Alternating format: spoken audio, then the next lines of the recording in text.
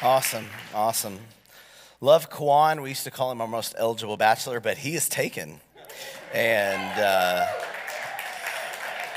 so, any other guys want to step up? I mean, here we go. You let me know. He gave us permission, so we never outed anybody. But it's so great to be with you. If you're new with us, maybe you're going, what is this church about? They like to clap a lot. My name is Chris Pate. I'm the lead pastor here, and just thankful to be able to minister with you, to you today, and get in the Word of God together. Before we get in Scripture, and we've had a lot going on, but before we dive into, continue our series on Abide, I want to mention, Quan made reference to our fast. We had a great fast. How many of you guys got to join us, either online or a few of the days? I mean, this is our 6th service this week. So our staff's a little tired, but we are energized by the Lord because the Spirit is willing, even if the flesh is weak. And so it's been such a great week. Every year, this week is so great. And our fast isn't just us and our church here in Houston, but we get to celebrate with our Every Nation Global family, which is the network we are a part of. That has 80 countries represented. And so we got to pray, fast together, all in one accord, and believe God for what he wants to do for 2022. I hope you are filled up. Those of you online, with at least half of our church is online right now and has been, we hope you are filled up. We hope you are blessed and ready to go. It's been such a great time. Friday night was the culmination of our fast and the ending, and I got to share some vision about where God is going. If you want to know about that, go to our YouTube. Subscribe, smash that like button. Just kidding. But do the thing you need to do. You can watch it so you can get more information about where we're going and kind of what we're up to as a church, where we are very excited about the vision that God has called us to as a people to bless the generation and not just be about ourselves. Let me just show you real quick. I'm not going to go into all of it, but we're about to go into a building phase to build first on the left side this building, the smaller building, to build that out, which is this building right over here adjacent to us that we were able to purchase in 2020, the end of 2020. And we've been talking about and praying, what are we going to do with it? We're partnering with a daycare in order to be able to use it throughout the week. It's not sitting there until Sunday. It will be used to bless and reach the community and help have affordable care for families that need that in this time. And we're super excited about partnering with a company in order to be able to do that. And again, isn't it great to have buildings that will be used constantly? And then on Sundays, we're able to use that for our children's church and expand and explode our children's church as we believe God has continued to bless us. And so we're very excited about that. We'll be doing in phases, and you're going to hear more about that in March. So the next thing with this new vision and where we're going and some of the things happening, we are rebranding.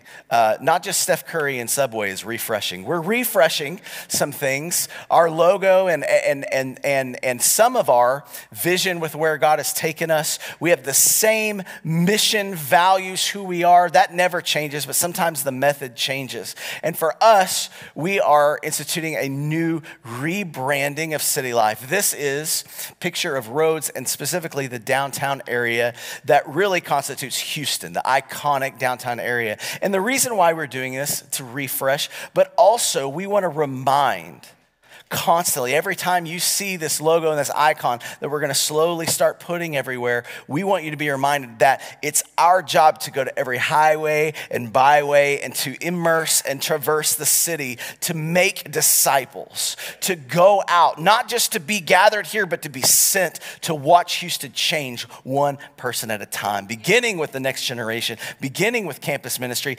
beginning with where you are in your location, your vocation, your tribulation, and your recreation. We are passionate about this, and we want to help that constantly be about our vision in City Life. Can I get an amen besides my wife? Okay. Jesus says, my sheep hear my voice. I know my wife's voice, that's for sure. And I appreciate it. I've known her since she was a cheerleader in 9th grade, and she's always been a great cheerleader, but so much more. Oh, look at that. Yes, thank you. I remember playing football and seeing the cheerleader on the side. I'm like, did you see that tackle? I remember that. I'm like, oh yeah. Okay. We're going to be doing a marriage class on Wednesday nights coming up in February. So there's a plug. Hey, let's dive in. We're going to be in the book of John. You can get it ready, but we're not going to dive quite yet. But today, we're still in Abide series. We're doing a 5-week series. This is part 2. And we're talking about abiding. What does it mean to abide? It means to remain. It means to make your home within. It means to settle in, stay in, and abide. And God has made his abode, his home. He came here. He didn't say, come to me, climb this mountain, traverse it, do what you have to do, be this good. You have to be this tall to be like me and to do what I do and to get into my heaven. He said, I'm going to come to you. That's the God we serve. He traversed and came to us, and he changed the whole world through his only begotten son, Jesus, who we worship. And that word, that Jesus, John told us last week, we started with this, became flesh. He became incarnate, in meat, incarnate. God became flesh and dwelt among us. We studied and we saw. He abided with us. And so he could then abide in us and through us. So God does the abiding, but then it's our job also to abide in him, to trust in him. And we could trust in him because the word Jesus gives life. We're going to talk about Jesus giving life through his words. I was reading an article recently, and it stumbled upon this interesting article and this interesting man that I found in this article. And you can see the quote of this man named Lal Bahari. He's from India, and here's his quote. If you actually kill someone, you become a criminal. If you kill someone on paper, there is no body and no crime. And you're going, what? Let me give you context for this. As we're talking about how Jesus gives life, how the word gives life, I stumbled upon this article about an association, a community, a group. You know, you could find a group for anything, but this is a legit association called the Association of Dead People, started by Lal Bahari. I don't know if you've heard of this. It's interesting. Here's the thing, though. The Association of Dead People isn't quite what you think. At first, I was like, what is this? Because being alive is actually a requirement to being a part of it. But what had happened is Lal Bahari, in the mid-1970s, discovered he was dead on paper. At age 21 in India, he applied for a loan to start a business. The bank wanted proof of identity and other documentation. So he went back to his father's village to get it. That's when he heard the news of his own death. True story. Now, Lal didn't want any property at this point. Now he wasn't interested in a business. He was now trying to figure out what has happened so he can get on with life. Can you imagine if you lost all of your identity and was proclaimed dead? How would you substantiate who you are? He pleaded with every possible official to rectify the error, only in vain. He also tried to do everything he can to get the documents so that he could say, hey, I'm alive. And this is interesting. This is what he said. It became my life's mission to not be dead. And literally his life's mission. So what had happened as he discovered? In order to inherit his share of the family's ancestral homeland in India, a relative of Bihar's had him declared deceased. You think you have a dysfunctional family? How was your Christmas? Man, it was so hard. Did your family declare you dead so they could take your land? No? Okay, you're okay. Maybe something can happen. It said this, it took him a staggering 17 years to undo what his relative has done. Can you imagine? Frustrated with the extremely slow process to get himself declared alive, he formed an advocacy group called the Association of Dead People in order to help go through the same thing without having to go through everything he went through. I thought in this idea of the word and Jesus gives life, how crazy is it? This man's quote, his mission was not to be dead. The thing that we're about to read in Scripture, Jesus' words, what he says about giving life and even giving eternal life, is throughout the Scripture. We see, even from the very beginning, the first 2 pages of your Bible, a God who creates the world, has everything beautiful, good, creates man and woman, and is walking with them and loving them. And it's a beautiful picture of what we call ultimately heaven, paradise, where we want to go to. But men and women went their own way. And the Bible says death then entered into the equation because of man and woman going their own way and saying, I don't want what God wants, I want what I want. And we are now continuing to battle this battle. And I thought it was apropos that many of us, our life's ambition is just to not be dead instead of to really receive full life. What do you mean, Chris? Well, when Jesus comes and proclaims things like, I am the way, I'm the path, I am the truth, I am life. When he proclaims to have it, to give it, he's proclaiming some pretty powerful things here. He's proclaiming really that everyone is in essence dead. Paul would later in Romans say this, that our sin has actually brought death in, and it causes, the fruit of it causes death. Death, when I sin, when I go about it the wrong way, will be death in my relationships, death in my income, death in my strategy, death ultimately when we try to do things ourselves, because we were created to be with God and to get our life from God, to get our orders and instructions from a good God, not here to harm us, but a good Father. And as we grow up and we have bad parents and bad fathers and bad experiences, we go, well, I'm just going to try it my way. And let me tell you, everyone has tried that and faltered. And Jesus comes to the earth and says, what you're looking for, I have.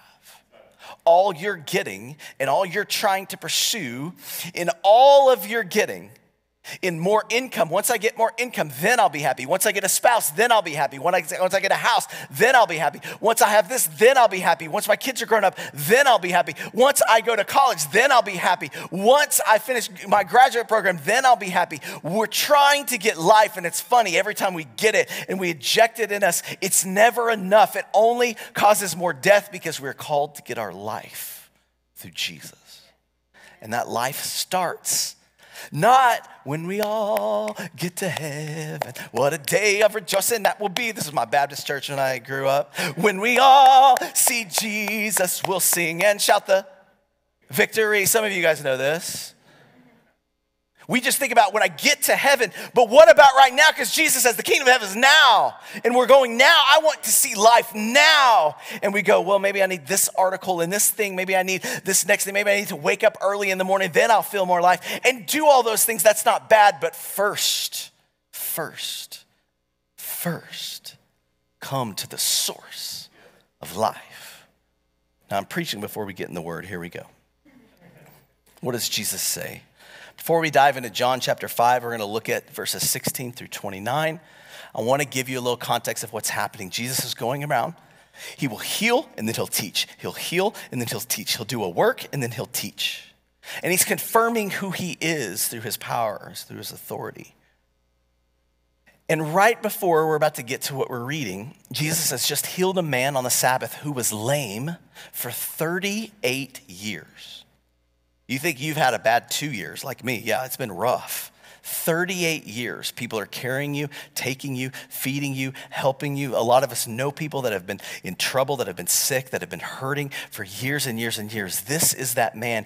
And Jesus comes to him in this place called the Pools of Bethesda, which if you ever go to Israel with us, which we used to do once a year, and once they open back, we'll go back, because you can actually see that and see where Jesus was. It's amazing. He goes right outside the temple and he sees this man and he has a conversation with him, ultimately heals him. But here's the deal. The religious Jews get mad at him because it was the Sabbath. Ooh, dun, dun, dun. You're not supposed to work on the Sabbath. Instead of rejoicing in the life, they are focusing and actually choking out life with their religiosity. And this is where we dive into verse 16. And this was why the Jews were persecuting Jesus because he was doing these things on the Sabbath. But Jesus answered them, "My Father is working until now, and I am working." This is why the Jews were seeking all the more to kill him, because not only was he breaking the Sabbath, but he was even calling God his own Father, making himself equal with God. So Jesus said to them, "Truly, truly, I say to you, the Son can do nothing of his own accord, but only what he sees the Father doing. For whatever the Father does, that the Son does likewise. For the Father loves the Son and shows him all that he himself is doing. And greater works than these will he show him, that you may marvel. For as the Father raises the dead and gives them life, so also the Son gives life to whom he will. For the Father judges no one, but has given all judgment to the Son, that all may honor the Son just as they honor the Father. Whoever does not honor the Son does not honor the Father who sent him." Now, we're reading this quick. These are profound words. He's making himself equal with God. "Truly, truly, I say to you, whoever hears my word and believes him who sent me has eternal life. He does not come into judgment," praise the Lord, "but he passes from death to life. Truly, truly, I say to you, an hour is coming and is now here when the dead will hear the voice of the Son of God, and those who hear will live. For as the Father has life in himself, so he has granted the Son also to have life in himself." Verse 27, "And he has given him authority to execute judgment, because he is the Son of Man. Do not marvel at this, for an hour is coming when all who are in the tombs will hear his voice and will come out. Those who have done good to the resurrection of life, and those who have done evil to the resurrection of judgment." Now, we don't have time to go through there's so much in here, but here's what we're going to focus on today, and I'm going to give it to you in a statement. Jesus is the only one with the ability, authority, and avidity to give you life and life eternal. Now, I lost a lot of you at avidity. You said, did he make that word up? He did not, but he is a preacher and we have to rhyme. So here's what happens.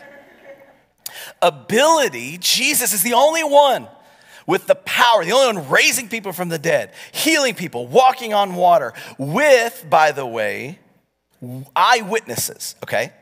Eyewitnesses. We don't just believe things blindly. Eyewitnesses telling us, which is how, honestly, you believe anything, by the way. Anything you've ever studied in history is based on the testimony of 2 or 3 people. This is why we believe this. But he is the only one with the ability, which is the power in and of himself. He has power to be able to say, be still in the wind and the waves, obey him. We see this power and ability. They saw it with him healing a man that was lame for 38 years. Not only that, though, he's the only one with that level of authority. Authority is not just the power within, but the power given to you from someone else, a higher entity, which we'll get into. And lastly, the word avidity, you should use it 10 times this week, just so you have it. It is the eagerness or the enthusiasm or the dedication to do it. He's the only one. He's the only one that's actually followed through with eagerness to help us. And we're going to get to that today. Let's look at, well, how does the scripture say he has the only one with the ability to give life and life eternal? Verse 16, his ability is power. In verse 16, it says, as we read, and this is why the Jews were persecuting Jesus, because he was doing these things on the Sabbath.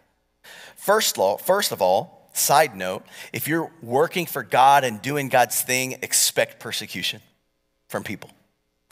Paul says, persecuted for righteousness, you should rejoice. Now, if you're persecuted because you're being stupid, stop being stupid.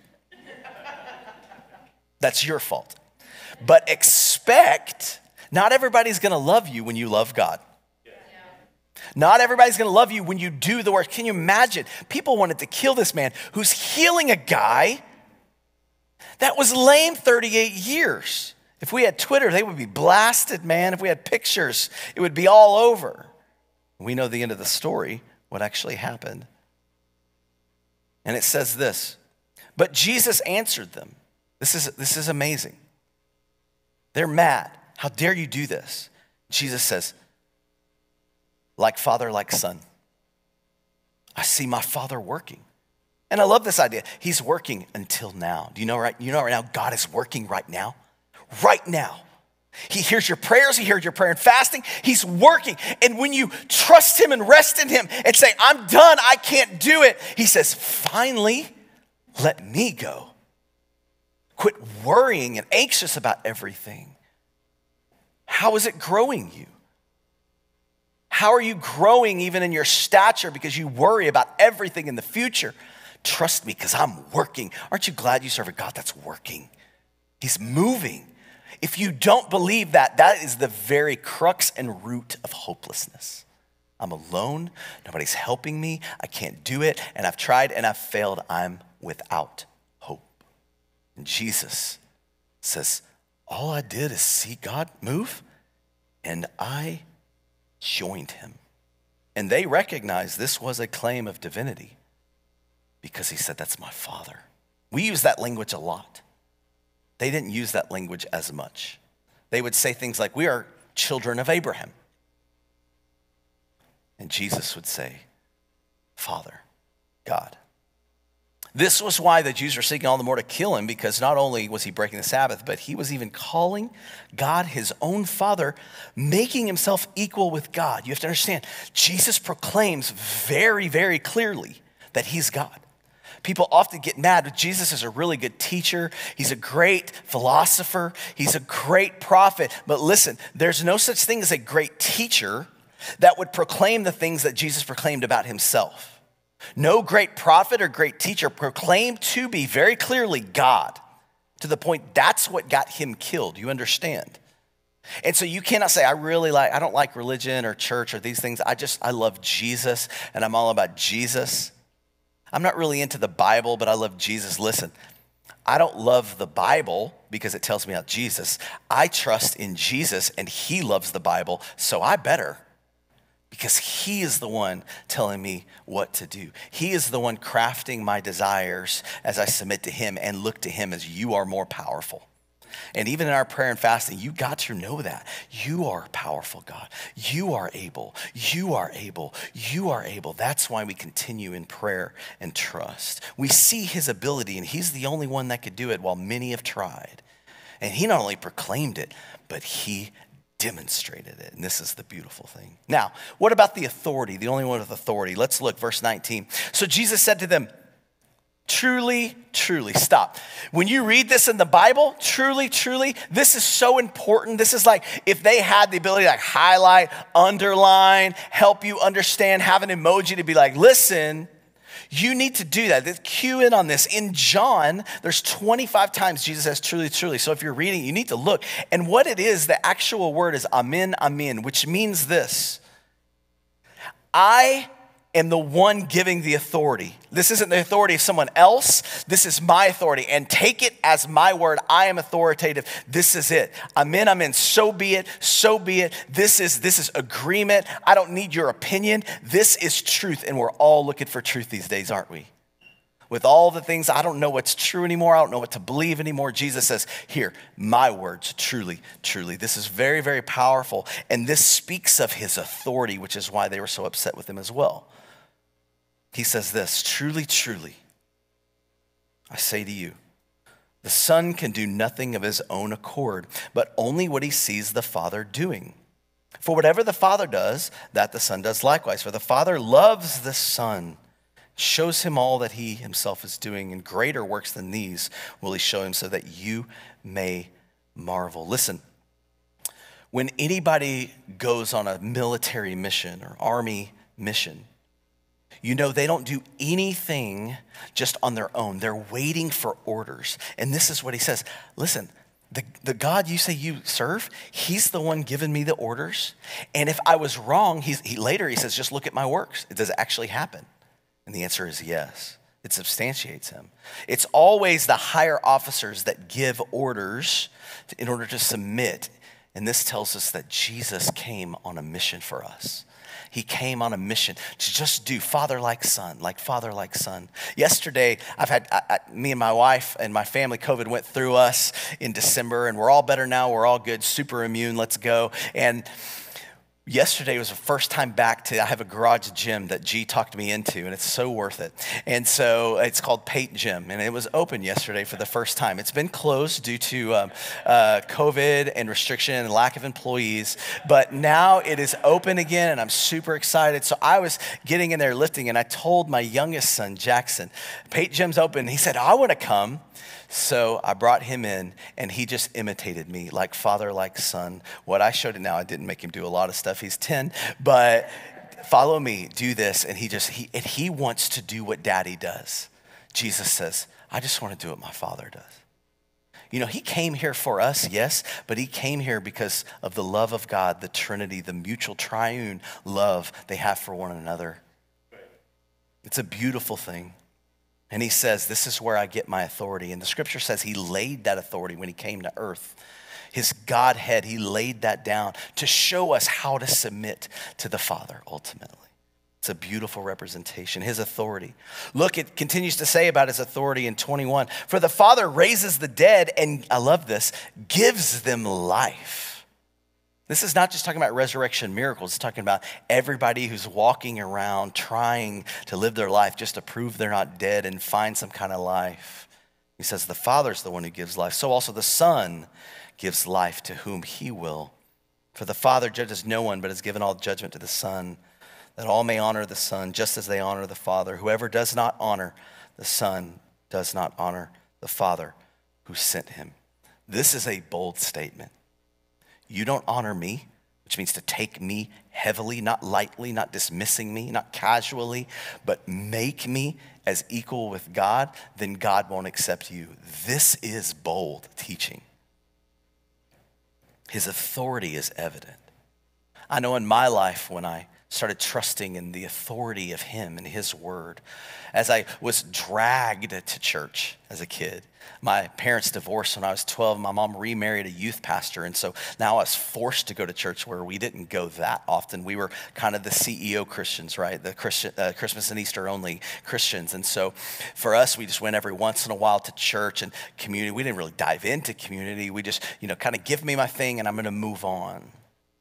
And so I remember arguing with my parents as a teenager. I don't want to go to church. I'm so tired. I don't want to go to church. But I'm telling you, even before I fully gave my life to Christ, there was something about the message. There's something about the atmosphere that changes because God enters the room. And I knew there's life there because I would almost, even as a teacher, almost every time after service say, thank you for making me do that. I needed that. And it wasn't until I was 17 till I truly got to the end of myself and the end of the things that I had been searching for and some of the idols that I had in my heart that I finally trusted in God's power, his ability, and his authority in my life to say, you are Lord, not me, not this, not that, you. And honoring the Son, Jesus says, is honoring the Father. This is salvation, placing your trust in God. Finally, Jesus is the only one, not only with the ability, with the authority, but also with the avidity. And in 27, verse 27, it says this, and he, God, has given him, Jesus, authority to execute judgment because he is the Son of, we're thinking he's going to say God, but he says man. Do not marvel at this. And he's saying to these Jewish religious leaders, don't marvel at this. You know why? Because this has been what the whole story has been about, and you missed it in the Old Testament, in the covenant. You missed it. Don't be amazed because, just like he said to Nicodemus in John chapter 3, how do you not know these things? This is not a new teaching. This is scripture. For an hour is coming when all who are in the tombs will hear his voice and come out. Praise the Lord. Those who have done good to the resurrection of life, and those who have done evil to the resurrection of judgment. I want to hone in on this phrase, this identity, this name tag he gives himself, Son of Man. And instead of giving a soliloquy of what this is, some of my favorite teaching is through the Bible Project. I want to show you one of their first videos. You could tell because the art has gotten so much better. If you don't know what Bible Project is, check it out. Download the app. It's fire. And check out this video called Son of Man to see what is Son of Man and what's the significance of showing his eagerness, his authority, and his ability. Check this out. If you read the New Testament, you'll notice that the most common title people use to describe Jesus is the Christ. That is, the Messiah. But surprisingly, Jesus almost never used that word to describe himself. Instead, he called himself the Son of Man. Son of Man. What does that mean? Well, the phrase comes from an important chapter in the book of Daniel in the Old Testament. Daniel was an Israelite prisoner of war who was forced to live in the empire of Babylon and work for the prideful, violent king who destroyed his home. That sounds horrible. And while he was living and working in Babylon, Daniel had this crazy prophetic dream. You ready for it? I'm ready. He saw 4 beasts crawling out of a dark sea, hybrid monster-like animals, each scarier than the one before. And the 4th beast is so mutant, there's nothing to compare it to. And it's violent, leaving death and destruction in its wake. What in the world is this about? Well, he's told that these beasts symbolize violent, prideful kings and their empires. Oh, like the one Daniel's enslaved to. Yeah, and these creatures might seem random to you, but these images are developing an important biblical theme. How humans are these remarkable creatures, capable of doing great good and horrible evil. How we can behave like animals. Right. Look at the first pages of the Bible. God creates the beasts of the field and humans together, all from the dust. But then the humans are set apart and given a royal task of being God's image. So humans are like the animals, but called to become much more. Yeah, they're to be God's representatives on earth, ruling on his behalf, like kings and queens. But keep reading, and the humans are deceived by a beast who says that they could be more than just God's partners. Yeah, that they could rule the world on their own terms, which sounds good to them. But God knows this will be a disaster, and so he expels the humans to the realm of the beasts. The partnership is lost. But God makes a promise that one day a human will be born who won't give in to the beast. Rather, he'll overcome and strike the beast while being struck by it. Okay, so for the rest of the biblical story, we're waiting for that human. But instead, in story after story, we find people acting like beasts. Yeah, like in the next story about Cain, who's jealous and angry at his brother Abel. God warns Cain that he's facing a beastly urge called sin, a dark, mysterious kind of evil that consumes humans. But God says that Cain can rule the beast if he chooses. But he doesn't rule the beast. He lets this urge devour him, and he becomes a beast. And then after this, Cain's children spread their animal-like violence, and it leads to the founding of a whole civilization known for its beastly pride, the city of Babylon. Okay, Babylon. So fast forward, this is where Daniel is enslaved, having this bizarro dream. Exactly. Now, watch what happens next in Daniel's dream. He sees into God's throne room where a court is set up, and God condemns the beast to destruction. That's great. And then Daniel sees that there's actually more than one divine throne. Oh, right, the throne that humanity left behind. Right. There hasn't been a human who's able to overcome the beast and rule alongside God until now. Daniel sees a figure called the Son of Man, which means a human. And he rides on a cloud up into God's presence and then sits down on the divine throne to rule the world. The partnership's renewed. Yes, and even more. All humanity worships and serves this Son of Man alongside God. Oh, worship? So this is no ordinary human. This is like a God human. Exactly. And so now you can see why Jesus of Nazareth, when he came onto the scene centuries later, chose this title, the Son of Man, for himself. He was claiming to be that truly human one on a mission to confront the beast. He was tempted to seize power on the beast's terms. But unlike every human before him, Jesus resisted the urge. And then he went about banishing the beast from people's lives, and he was teaching people how to rule the beast instead of being ruled by it. Okay, so how do you rule the beast? Well, Jesus did it by giving up his life. Wait, rule the beast by dying?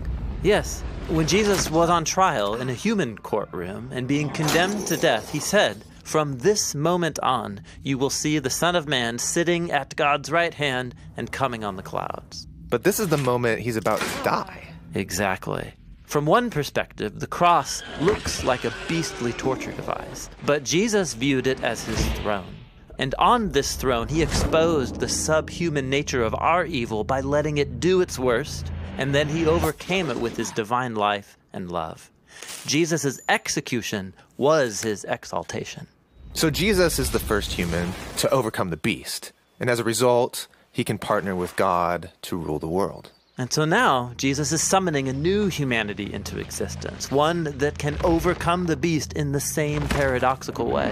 To rule the beast by dying. And then by discovering that Jesus' life and power can become our life and power. So we can rule the world as God's partners, but Jesus style, in the power of service, humility, and self-giving love. Powerful. I've seen it a million times and I'm still struck, especially as Jesus says to these religious leaders, this has been God's plan all along. But God himself had to come. And we now have the responsibility and will be judged based on whether we put our trust in the ability, the authority, and the avidity of Jesus to give us life and life eternal, or if we're going to say, no, I got this. So many of us, we could go around the room and give our testimony of how we came to Christ.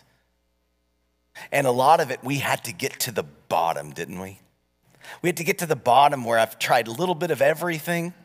I had New Year's resolution, I had revolution, I was awakened and woke to this and that. And yet at the end, as I continued to try, and because it was just an ideology of man, which was made from the dust of the earth, that Jesus says, if you build your life on the dust, on sand, when the storms come, it crumbles. That's the testimony of everything. And yet, Jesus, the name of Jesus, the church of Jesus, has prevailed for 2,000 years. Why? Even though it's had its ups and downs, because it got distracted by the beast and consumed by the beast and stopped going to God for life, which is always the temptation and the need for repentance, even within the church.